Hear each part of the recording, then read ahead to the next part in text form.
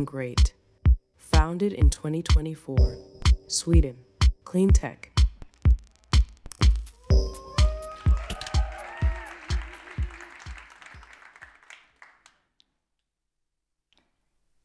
The energy industry is full of old tech with messy documentation, and it's slowing down the green energy transition. My name's Anna Engman. I'm a 5-time founder, my latest company being Engrate. Engrate is in the business of acceleration. Acceleration not just for individual companies, but for the entire energy industry. When I first moved into the energy industry, I was shocked to realize that companies there work the same way as I did in my first company back in 2009.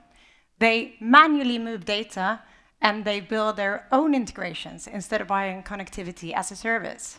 And to give you background why that's a problem that needs solving, I'll start by introducing my rockstar co-founders. Patrick, energy entrepreneur and previously head of IT procurement for Vattenfall. He witnessed firsthand the massive amounts of money that's being spent on connectivity for the Vattenfall group. And Richard, our CTO, who says that he wished he had an Engrate when he developed Europe's largest virtual power plant for consumers. At Tibber, Richard and his team had to connect to hundreds of systems and thousands of devices, and that was not the core product. It was just a necessity, and it was a huge effort. It was costly, it was time-consuming, it was difficult to do right, and more than anything, it was work disliked by his developers. And that's true for most tech developers in the energy space. So we've conducted over 100 interviews, and they all confirm Richard's story.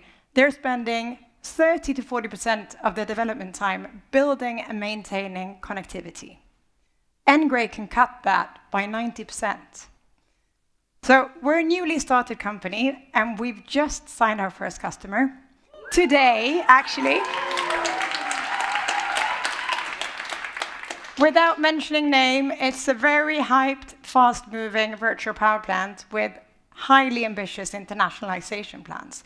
But for them to build the connectivity to be able to trade with energy and balancing service for every new country is a massive effort. It's the same effort that they had in Sweden. For us to build that for our first customer theoretically enables 1,000 more to grow internationally. Our business model is tried and tested. In fintech, you have Played and TrueLayer. In MarTech, you have Supermetrics and Funnel, all of which are unicorns or soonicorns.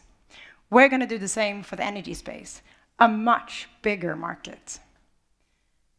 We're already in discussions with some global VCs, and for our up-and-coming seed round, we're looking to partner with VCs that have experience of either building clean tech on a big scale or industry-specific integration platforms. So if you share our vision, come and see us. Thank you.